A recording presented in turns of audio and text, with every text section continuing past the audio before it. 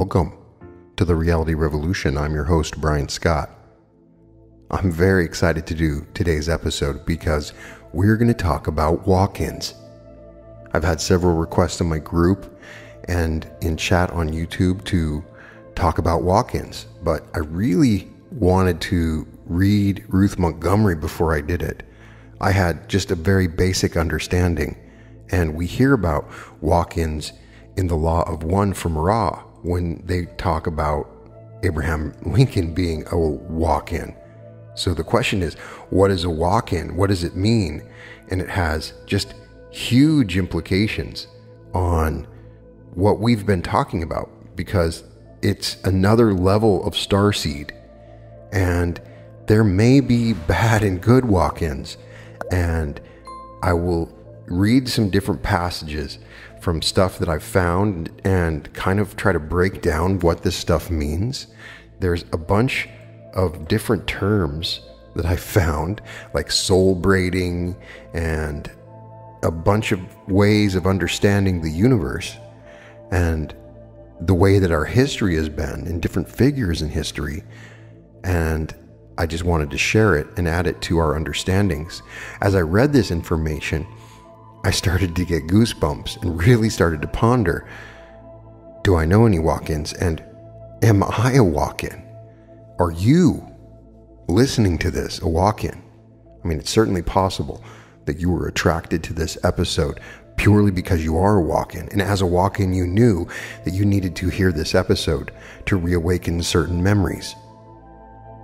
I became even more interested in walk-ins when I was watching Drinvalo Melchizedek's seminar, the Earth Heart seminar, and they ask him who he was and where he came from, and he claims to be a walk-in that is 70 years old in body and 39 years old since he's been on Earth, and explains that he had done some training in Pleiades and on Venus before returning after a couple of different incarnations.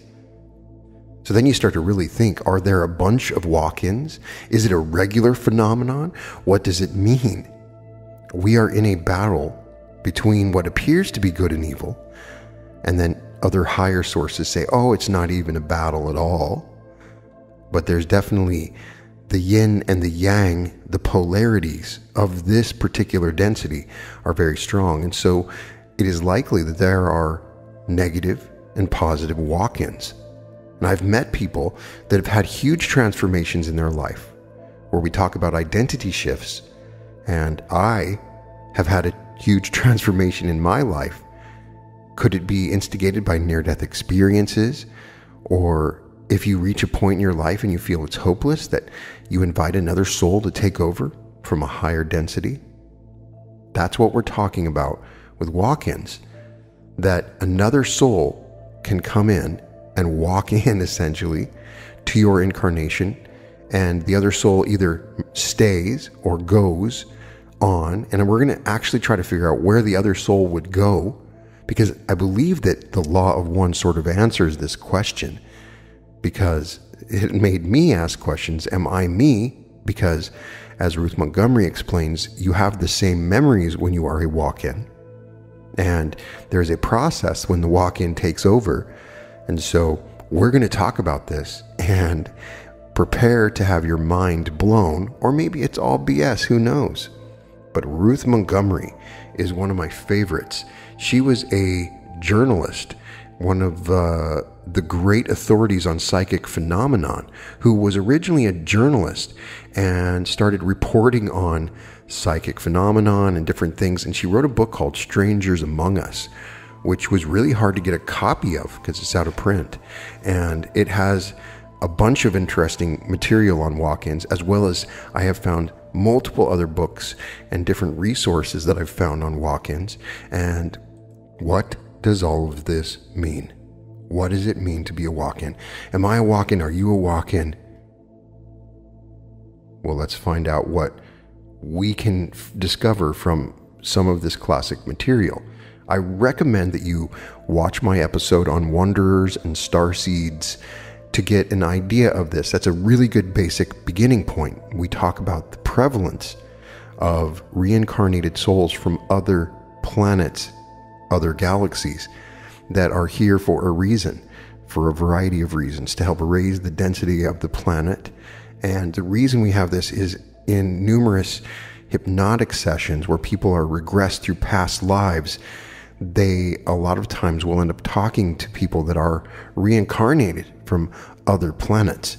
And it's not just once or twice. Dolores Cannon has hundreds of incidents that she documents in her books as well as others. But beyond the idea of the starseed, perhaps an even more advanced being would not want to jump in a particular body from birth and go through the whole process of being a baby and then being a child.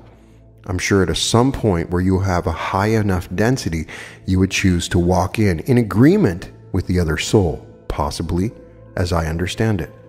Ruth Montgomery writes, "The mystery of walk-ins." There are walk-ins on this planet, tens of thousands of them. Enlightened beings who, after successfully completing numerous incarnations, have attained sufficient awareness of the meaning of life that they can forego the time-consuming process of birth and childhood, returning directly to adult bodies. A walk-in is a high-minded entity who is permitted to take over the body of another human who wishes to depart, since a walk-in must never enter a body without the permission of its owner. This is not to be confused with those well-publicized cases, such as were described in The Three Faces of Eve and The Exorcist, in which multiple egos or evil spirits are vying for the possession of an inhabited body. The motivation for a walk-in is humanitarian. He returns to physical being in order to help others help themselves, planting seed concepts that will grow and flourish for the benefit of mankind. Some of the world's greatest spiritual and political leaders, scientists, and philosophers in ages past are said to have been walk-ins, but during these final decades of the 20th century, the pace has been steadily accelerating, and many more of them are entering mature physical bodies to prepare us for the shift of the earth on its axis at the end of the century and the new age that is dawning. Not all walk-ins are towering leaders. Many are working quietly among us, going about their unsung task of helping us to understand ourselves, to seek inner guidance, and to develop a philosophy that will sustain us through the trying times ahead. You may know a walk-in in your own office or in your community.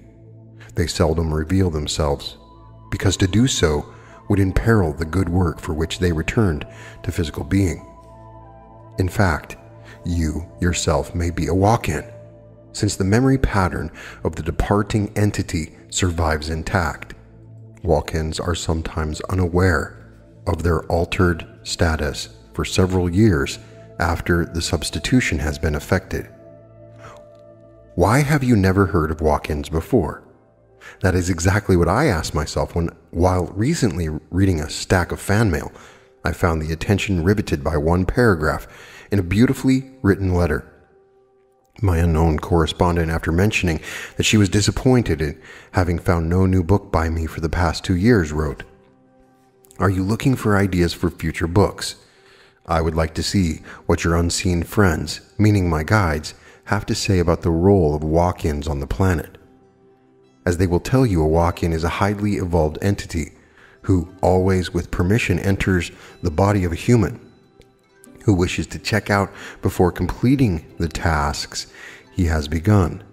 Sometimes the human has lost heart or had taken on a task more difficult than he was prepared to handle.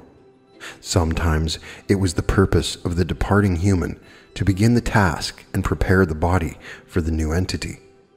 The walk-in first completes the tasks of the body's previous owner and then goes on to do what he must do on his own projects, which are really those of a gardener who plants seeds on the planet, helps those seeds to germinate, and then lets them grow in their own direction.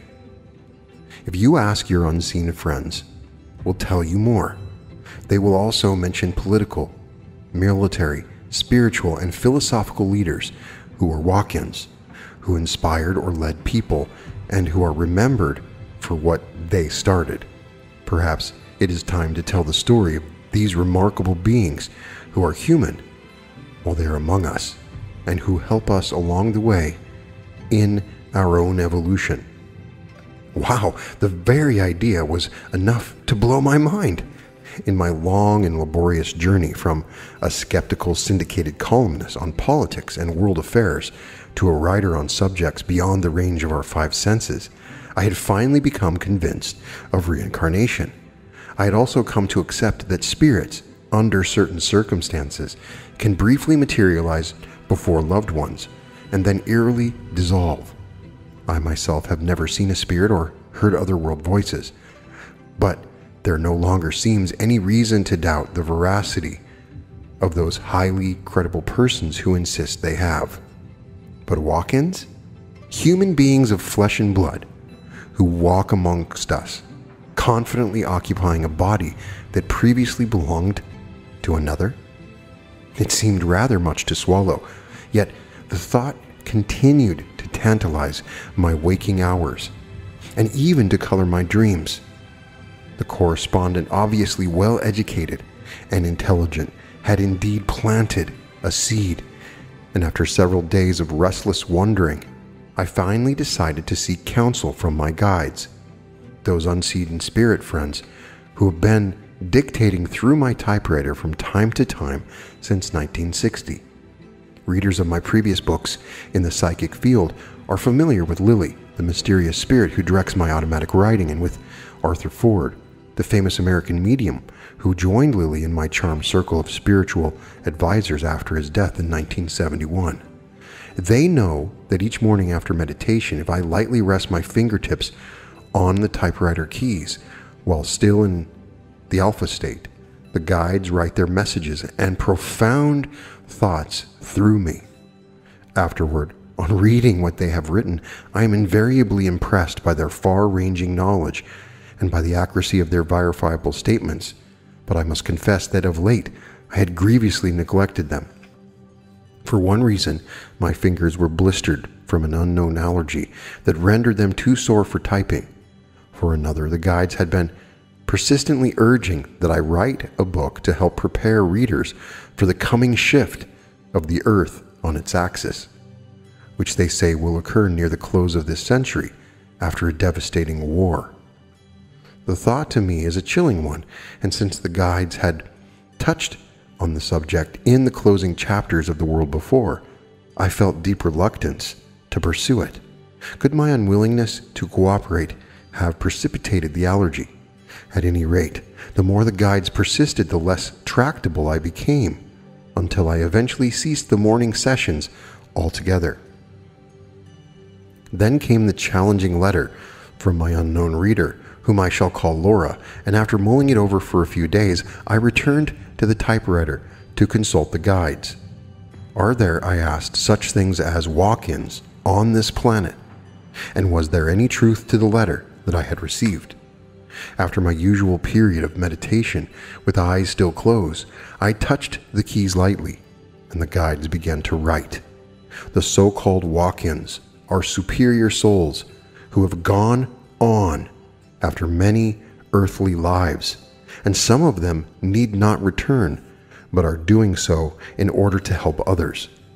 They wish to avoid returning as babies and enduring the childhood state in which valuable time would be wasted. So they indeed take over with permission the bodies of discouraged or willing souls who are ready to depart. Some are able to go directly to the purpose of their earthly return and have become philosophers and research scientists, while some are as yet unaware that they are not always in the bodies they now inhabit. They make up a small but brilliant portion of today's society, and they will come in increasing numbers as the Earth approaches the shift of the axis during the last part of the century. Now, obviously, the shift never happened. that she keeps on mentioning about the axis. Perhaps something was done to stop it, or perhaps it was completely false all along. But she goes on to say, in past centuries, walk-ins have flowered and waned and come again, and they are a prime example of the immortality of the soul. Thus, those who attain to a sufficiently advanced level need not repeat the learning processes of birth, babyhood, and schooling in order to serve others. By electing to enter directly into an adult body no longer wanted by the occupant, they bring with them a deepened awareness, a fresher recollection of Akashic records and goals to be reached, and are able to communicate personally with other earthlings, unlike the spirit entities who are ever present but seldom seen or heard by those in physical body. Here, then, seemed verification of the letter that had arrived at such a propitious time, when I was devoid of fresh ideas and seemingly on a dry plateau. But why had the guides never mentioned walk-ins to me before? Because we had no intention, they wrote, of telling you about this subject until you were ready to receive the information and develop curiosity about it. It is an idea whose time has come. After the morning session, I was just beginning to read those words when the telephone rang. My editor, Patricia Solomon, was on the line asking rather plaintively when I would be ready to get back into harness and write another book. Patricia and I always seemed to be operating on the same wavelength, and after I excitedly read to her the paragraph from the letter that lay open on my desk, she exclaimed, "Ruth, you should see my goosebumps. I feel sure that the writer of that letter is a walk-in, although in all the manuscripts I've read in the psychic field, I've never heard of them." The thought that a mysterious walk-in might actually be in touch with me had not occurred until then, but after the guides confirmed Patricia's hunch at the next day's session, I eagerly responded to the woman's letter, making no mention of what my editor and the guides had said about her, but asking if I might come to see her. After a short delay, she graciously gave consent, and 2 days later, I flew to an area several hundred miles from my home, taking the guides' written messages about walk-ins with me. The guides had declared that Laura is a highly evolved individual who became a walk-in a year ago, after the original occupant of the body, faced with a seemingly insurmountable marital problem, elected to withdraw. Laura seemed stunned as she read these words and refused to confirm that she was a walk-in. But after we had spent several fascinating hours together, her barrier of reticence slowly began to crumble. She said she had certainly not thought of herself as a walk-in when she contacted me, but had felt a strong inner compulsion to write as she did, dangling a carrot to encourage me to investigate a subject that she had heard about.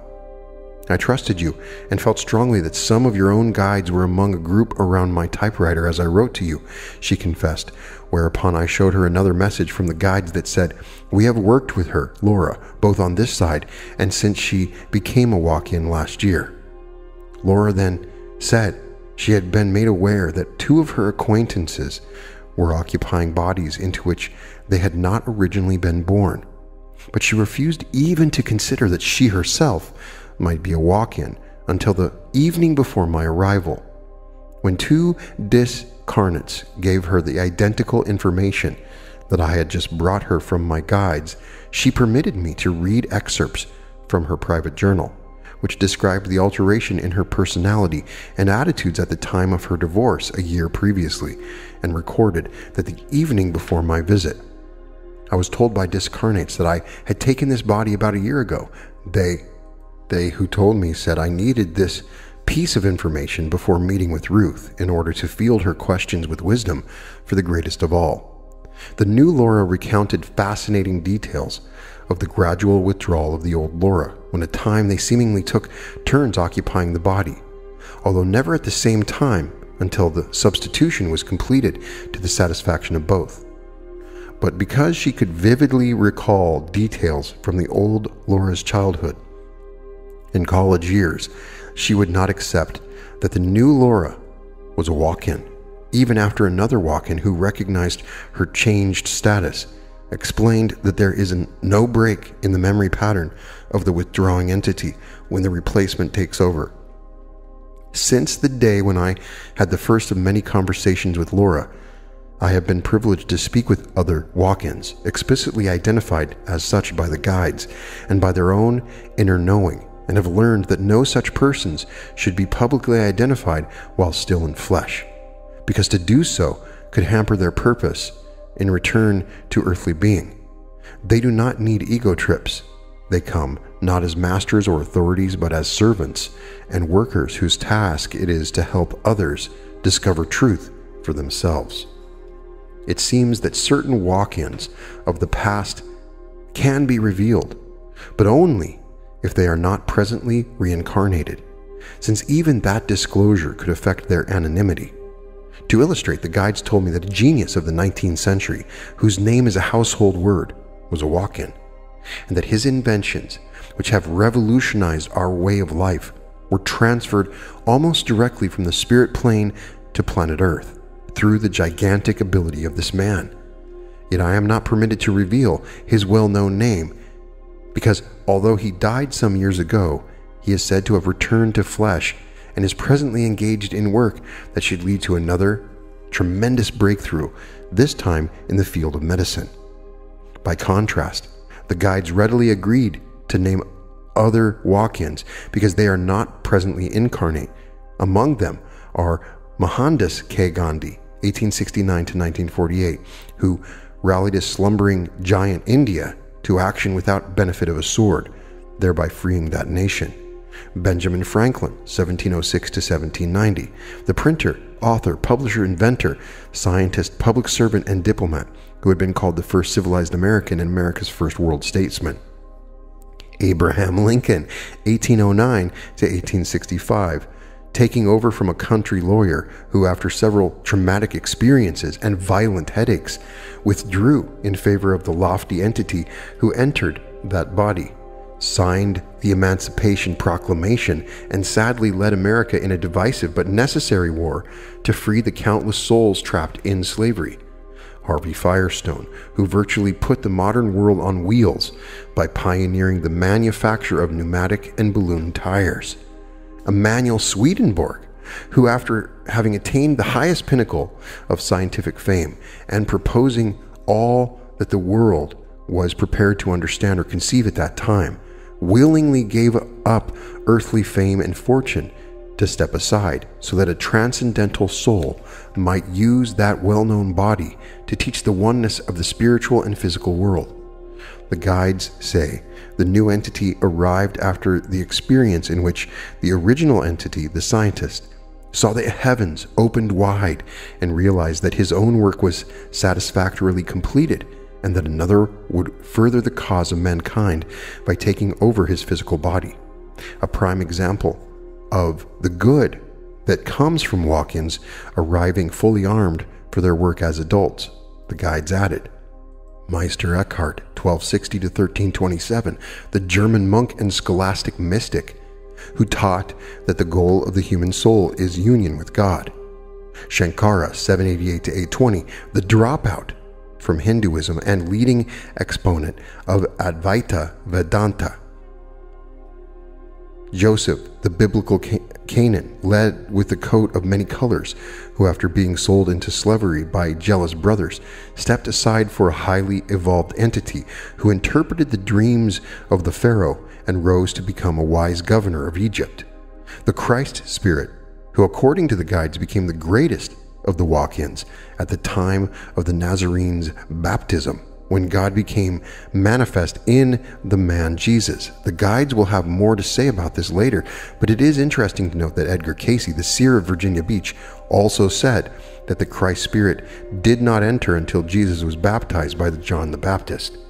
My spirit friends say that since a walk-in automatically inherits the memories of the departing entity, he may continue for some time to identify himself with John or Mary Doe he has replaced, but he will immediately begin to discover within himself a new awareness of life energies, deeper perceptions, clearer goals, and a love for all beings. The often muddled individual who vacated the body is replaced by one who intuitively knows how to solve the problems that blocked the other's progress. The walk-in for a time may believe that he has simply been granted new insight, and because he has agreed before entering the body to complete the tasks begun by the walkout, few of his associates will suspect the substitution of egos. Yet as time passes and the person becomes more energetic, hopeful, and dedicated, relatives and friends will remark on the great improvement in his attitude.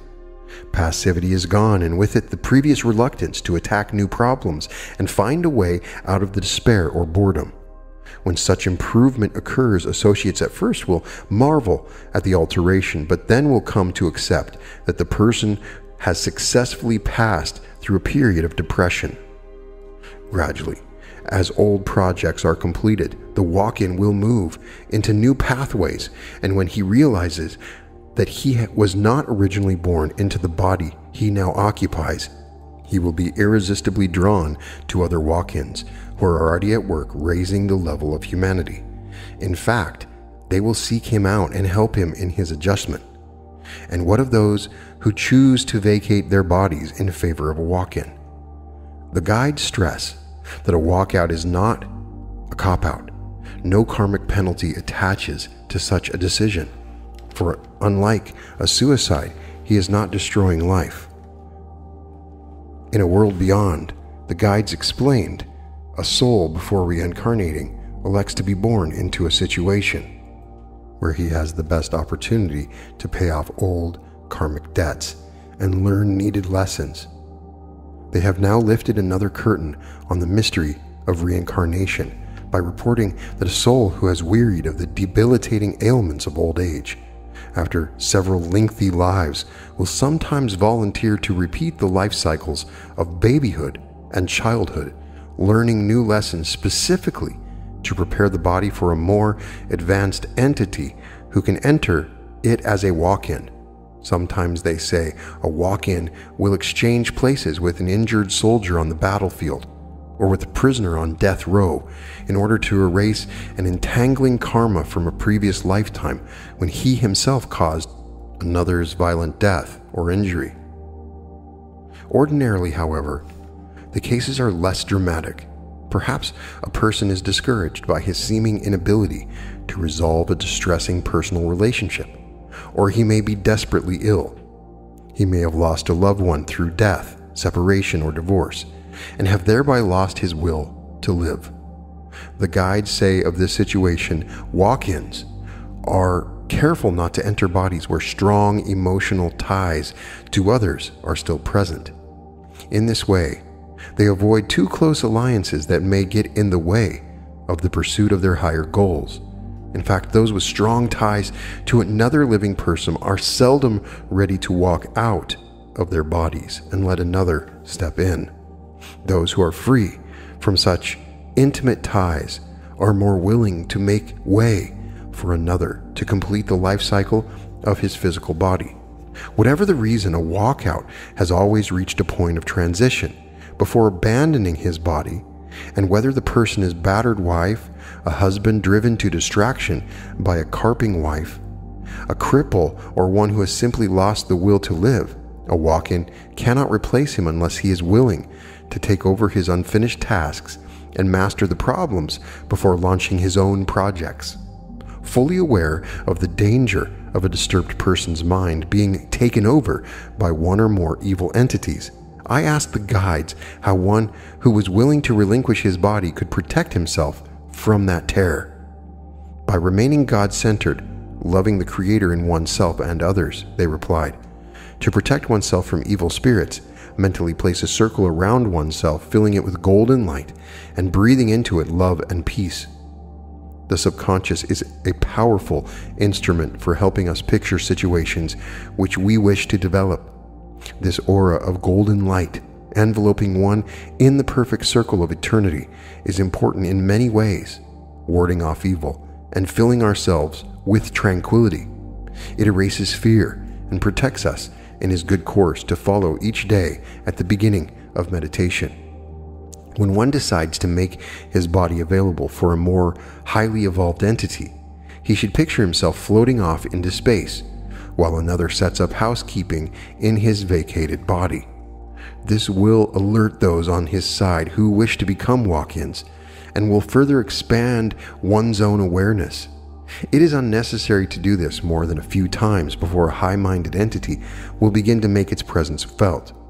Warmth and love will radiate from it, but the vacator should not practice this unless he has definitely decided that he would like to return to spirit and is willing to present his present incarnation carried on by another. The process is not a lengthy one, depending on the condition of one's body and the readiness to depart. A few months at most are required by the walk-in to study the Akashic records of the departing soul, determine how to master the body, and understand the best ways for solving the dilemma in which the walkout has found himself. Rereading this message at a later time, I was not sure that the directions were clear, so I asked the guides if they could be more explicit.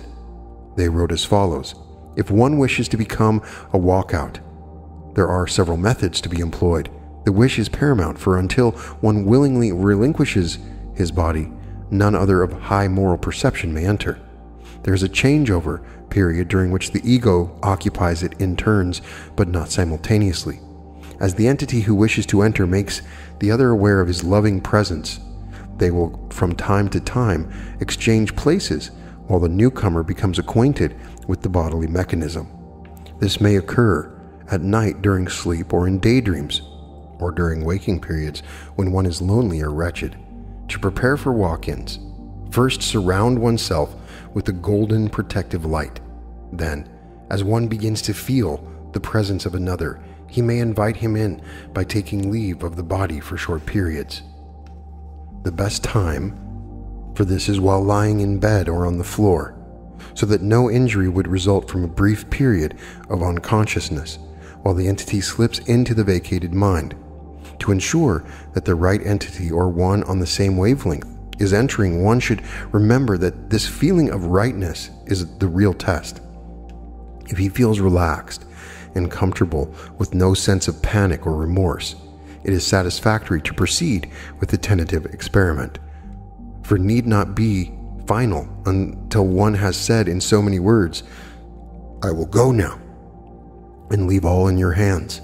Then he will rest for a time before opening his spiritual eyes to the spirit plane. The same day that the guides typed this message, on August 23, 1978, an article in the Washington Post reports as follows: suicides among young Americans have tripled in the last 20 years. About 5,000 Americans between the ages of 15 and 24 take their lives every year. The phenomenon has affected a startling cross-section of youth from all social, economic, and racial backgrounds.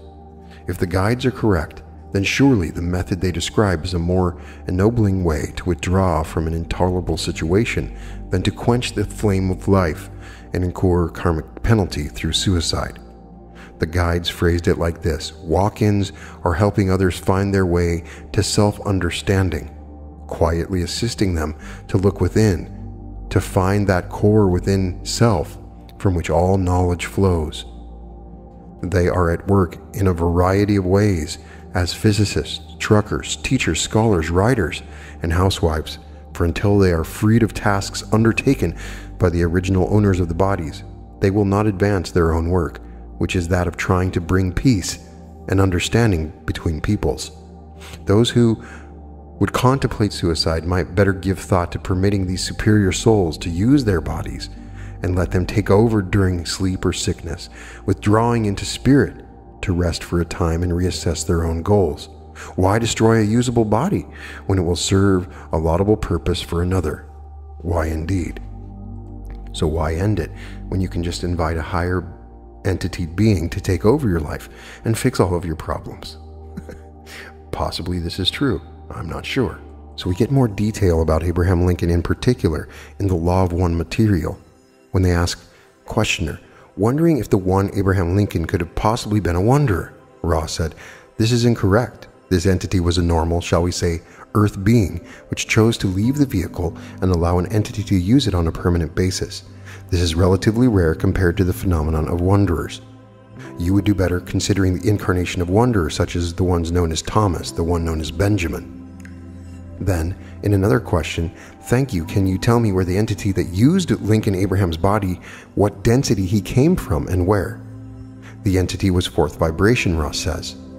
In another question, they ask, earlier you mentioned Abraham Lincoln as a rather unique case. Is it possible for you to tell us what the orientation was and why the fourth density being used Abraham's body and when this took place with respect to the activities that were occurring in our society at the time?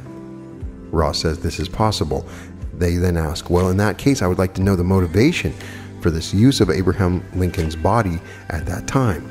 Ross says the one known as Abraham had an extreme difficulty in many ways, and due to physical, mental, and spiritual pain, was weary of life, but without the orientation to self-destruction. In your time, 1853, this entity was contacted in sleep by a fourth density being. This being was concerned with the battle between the forces of light and the forces of darkness, which have been waged in fourth density for many of your years. This entity accepted the honor duty of completing the one known as Abraham's karmic patterns, and the one known as Abraham discovered that this entity would attempt those things which the one known as Abraham desired to do, but felt it could not. Thus the exchange was made. The entity, Abraham, was taken to a plane of suspension until the cessation of its physical vehicle, much as though we of Ra would arrange this instrument to remain in the vehicle, come out of the trance state, and function as this instrument, leaving this instrument's mind and spirit complex in a suspended state. The planetary energies at this time were at what seemed to this entity to be a critical point, for that which you know as freedom had gained in acceptance as a possibility among many peoples. This entity saw the work done by those beginning the democratic concept of freedom, as you call it, in danger of being abridged or abrogated by the rising belief and use of the principle of enslavement of entities. This is a negative concept of a fairly serious nature in your density. This entity, therefore, went forward into what it saw as the battle for the light, for the healing of a rupture in the concept of freedom.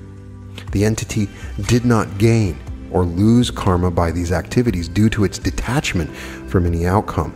Its attitude throughout was one of service to others, more especially to the downtrodden or enslaved. The polarity of the individual was somewhat, but not severely, lessened by the cumulative feelings and thought forms which were created due to large numbers of entities leaving the physical plane due to the trauma of battle. So this would indicate that if you have a walk-in, you're put into a sort of state of suspended animation while the physical body is alive. Ruth Montgomery doesn't go into that kind of detail, but maybe.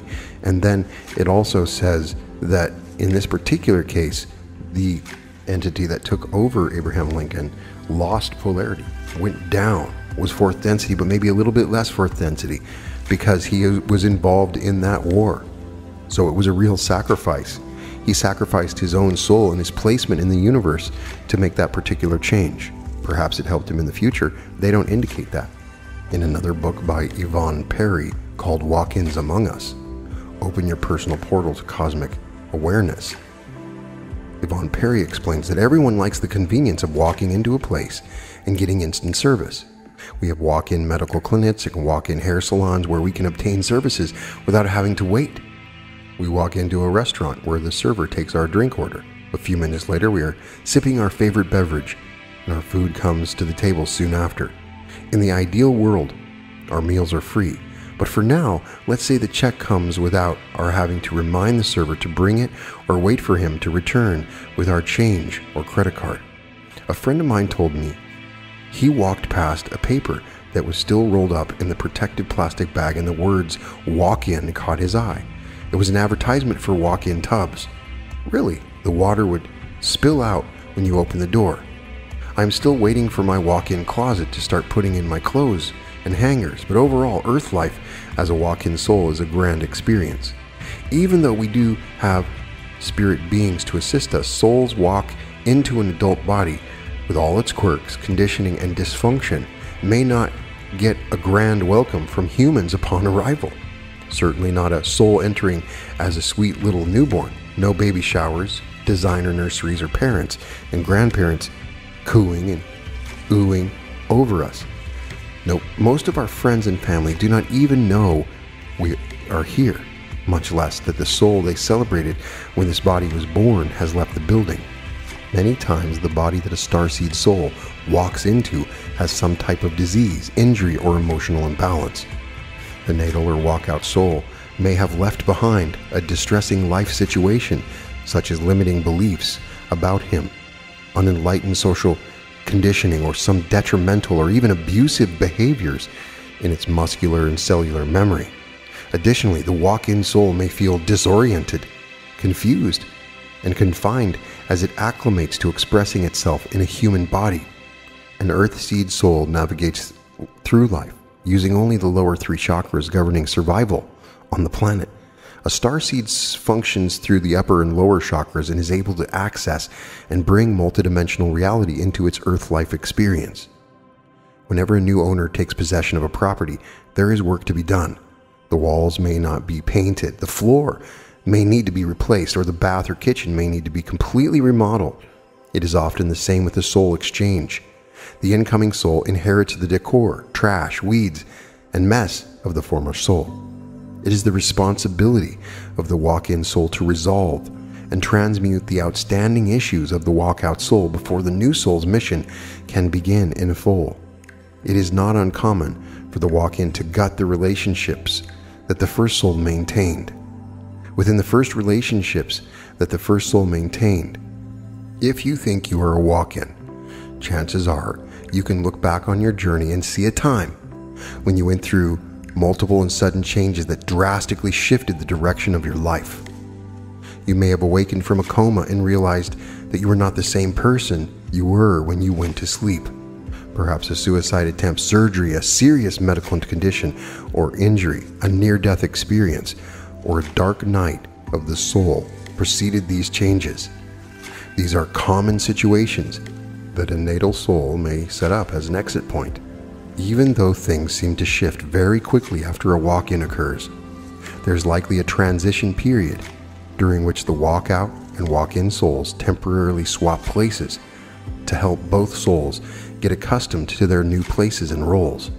It reminds me of the try it before you buy it concept of an HGTV show called Sleep on It, in which the potential buyer spends one night in a house before making a decision about purchasing it. Anger may be left over from the natal soul. Delight may be the walk-in soul expressing gratitude that the body survived the ordeal and that the transfer was successful. Many people whose soul walked in during a near-death or flat-line experience in which the body was actually pronounced dead say that they do not want to be on Earth or feel like they do not belong here. To me, this is an indication that either the natal soul's energy has not cleared the brain or the body's cellular memory, or that the natal soul did not cross over and is still hanging out in the electromagnetic field of the body it left. A walk-in soul comes from a realm of instant manifestation, which does not have the chaos, limiting belief systems, and domestication, as Don Miguel Ruiz calls it in the 4 agreements of Earth life. A newly arrived starseed soul can become distracted by all this stuff and not be able to move forward with its mission for many years. Unfortunately, some never do move into expressing their divine mission. Realizing that you have walked in can be the missing piece of the puzzle that helps you untangle the knots that have held you back.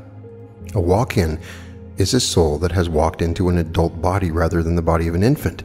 The natal soul, the one that entered the body at the infant stage, normally walks out at the same time the new soul walks in, unlike the possession that occurs when an earthbound entity forces its way in uninvited. This exchange of souls is done with permission, and there are no hostile takeovers. Fortunately, today's swapping and merging of soul essences is not the trial and error cosmic experiment that it seemed to be for many of us forerunners in the 80s and 90s. If you are desirous of the spiritual bliss that accompanies a successful walk-in integration, you'll be happy to know that it is not just a select few who are experiencing soul upgrades. Humans are being transformed by receiving into that physical body the energy of some multidimensional aspect of consciousness or a future vibrating at a higher octave version of themselves. The pieces of ourselves that fragmented as a result of the trauma of our belief in separation are also being reassembled as we move away from separation and move toward the oneness and the all that is. This is what some call the ascension. Our galactic alignment exposes us and the Earth to its influences of other planets. These cosmic rays introduces multidimensional energy that begins to shift the body to hold universal frequencies of higher octaves. This is having a genetic effect upon humans. It is restoring the blueprint of the 12-strand DNA model that was modified eons ago. This modification cut us off from our multidimensional awareness and created duality, right, wrong, good, bad, male, female, causing us to live in the illusion of separation. We are constantly receiving information through our skin, the largest organ of our body, but we are conditioned to believe that if we cannot see, hear, taste, smell, or touch something, then it does not exist. Yes, we know that discerning abilities exist, even beyond our intuition. We are constantly receiving information through the sensory receptor of our skin, which in our divine form was originally part of our autonomic system. These sensors went offline because we stopped using them. Animals know when a tsunami is coming, and they get to the highest hill, while humans, who ignore their higher guidance, stay in the danger zone until it is too late and they get washed away. Humans have never been comfortable with things they cannot explain. Many are not able to accept supernatural occurrences and ideas because they are filters of what is possible to prevent them from believing in something outside of the socially accepted norm. They fear rejection from those who lack understanding regarding the multifaceted soul. They do not know that we are spirit having a human experience. And really, that is the most important thing, is that we are spirit having a human experience. We are all divine essence. So you may be afraid of this idea and be fearful. There's no reason to be fearful about it. So a couple of different experiences that she talks about are soul exchanges, where one leaves and the other goes. Some are called the death wish, in which the person believes and wants to die to be with God or to go home, or they do not want to suffer anymore, and then somebody switches over. There's another idea called soul braids. Souls are individuations of the divine cosmic intelligence and are therefore multidimensional. It may be hard for some to fathom that humans have counterparts that exist in other planes and realms of consciousness. So you might have a walk-in that is you. The walk-in is just a different version of you. And perhaps what we're doing with quantum jumps is we're jumping some version of you into your existence. It may be an entirely different version of you. It's a walk-in a different way of thinking because it is you. So into the realms of consciousness where there's peaceful cooperation among all beings of light. And in this century, we are seeing a lot of changes on Earth as well as in our experiences as humans. One of those changes is incoming of multidimensional aspects of our souls. These are called soul braids or walk-alongs, in which the energy of an additional soul joins the Earth mission, but the original personality soul does not leave. Instead, the two souls integrate. There may be name changes as a result. There are certainly physical, emotional, and cognitive changes. Sometimes companion souls move in and out of the body as needed. One will hold the body while the other takes care of a matter in another dimension or level or vibrational consciousness, and then swap places or peacefully cohabitate and collaborate on a project for which both souls are needed. There are times when an aspect of a soul will come to aid the embodied portion of the soul by offering special skills. During times of soul braiding, a person can become very intense and focused on accomplishing their divine purpose to help facilitate their mission. They may exhibit healing abilities, keen psychic sensitivity, empathy, strong and accurate intuition, and other spiritual gifts. Soul braids can be formed in any number of combinations. Sometimes a soul braid is an oversoul merge in which a higher aspect of the same soul will download into the body and become part of a life experience, either temporarily or lifelong. There are cases when two or more souls may share a body or its electromagnetic field for a season or a lifetime. Entities which are both detrimental and beneficial soul aspects can attach themselves to the body or aura of an incarnated soul. When a person is abused, a soul can fragment to allow other aspects of their personality to come in and help deal with the stress. Thus, it makes sense that dissociative experiences are part of a spiritual journey rather than a mental or emotional disorder. When two or more enlightened or evolved souls share a body or auric space, there is a kind of cooperation, peace, and harmony that we humans experience when working on a project as a team of qualified professionals. By the same token, there are cases in which we see lower aspects of a soul attached to and influencing an embodied soul. We want to avoid this and free ourselves of the potential for this to occur.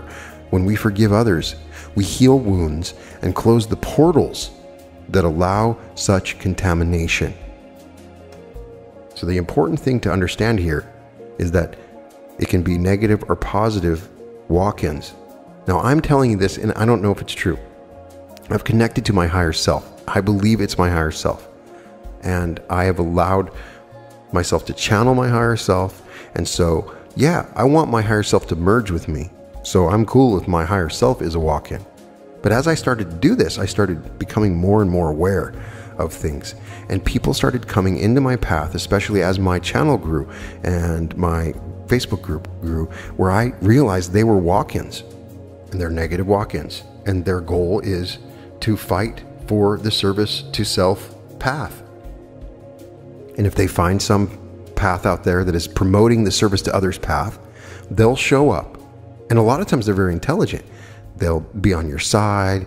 They'll slowly undermine you in some particular way, but they will always appear as friends at first. And so I've had several times when I've seen little examples of this.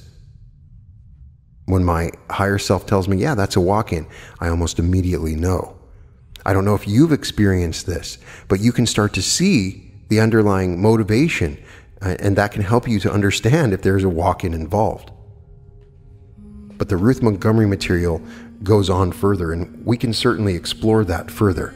But she has a passage, a little note that's read by Benjamin Franklin, who she says was a walk-in. Now, it's interesting, the word Benjamin was used by Ra, but I don't know if they were talking about Benjamin Franklin. So maybe he was a wanderer or not. But the guides to Ruth Montgomery said that it was Benjamin Franklin. So, and his awareness is exemplified in a letter he wrote to Miss Hubbard on the occasion of the death of his brother, John Franklin. And he writes, "I condole with you. We've lost a most dear and valuable relation. But it is the will of God and nature that these mortal bodies be laid aside when the soul is to enter into real life. This is rather an embryo state, a preparation for living. A man is not completely born until he be dead. Why then should we grieve that a new child is born among the immortals, a new member added to their happy society? We are spirits, that bodies should be lent us while they can afford us pleasure, assisting us in acquiring knowledge or in doing good to our fellow creatures, is a kind and benevolent act of God. When they become unfit for these purposes and afford us pain instead of pleasure, instead of an aid, become an encumbrance, and answer none of the intentions for which they were given, it is equally kind and benevolent that a way is provided by which we may get rid of them. Death is that way. We ourselves, in some cases, prudently choose a partial death. A mangled, painful limb, which cannot be restored, we willingly cut off. He who plucks out a tooth parts with it freely, since the pain goes with it.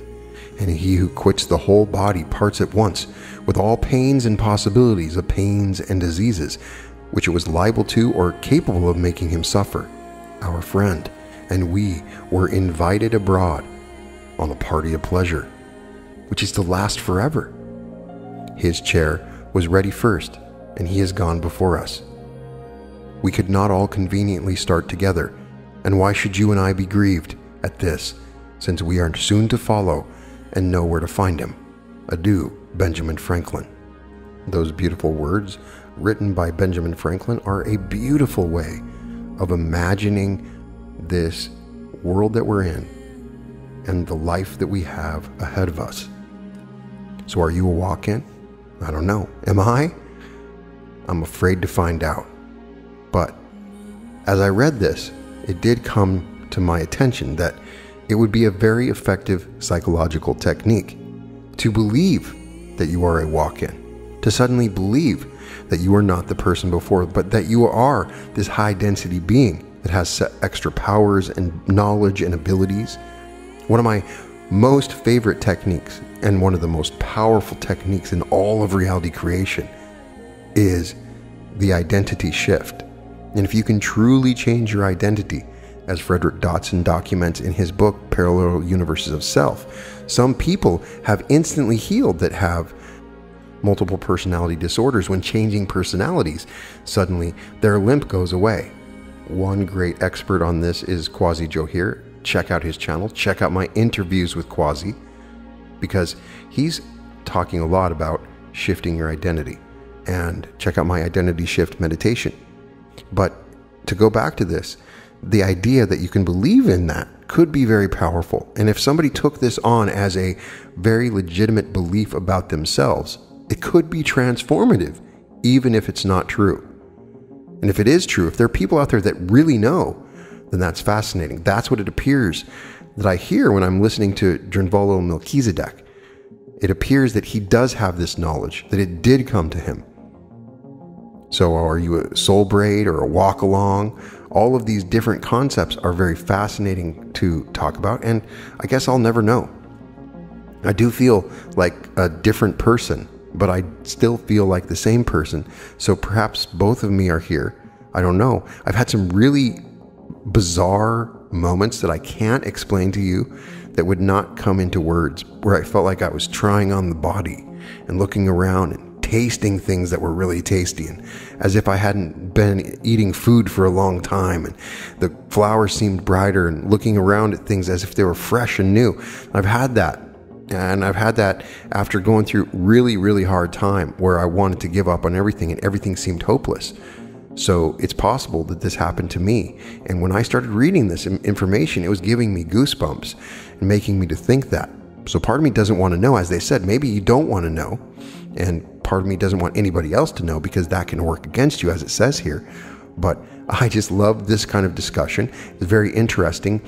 And of course, I would prefer to not be a starseed. I would prefer to be a walk-in, because then you don't have to go through the whole process of being born and learning all those same lessons that you already learned before, which is the problem. Once you've gone through the whole process of incarnating in multiple lives, imagine having to go through it again when you don't need to anymore, just to accomplish a particular goal. Imagine if you find somebody that's cool, they have a good situation for you, you come in, you help fix their situation, and then you can achieve your particular goals. I would love to know if any of you think that you are a walk-in.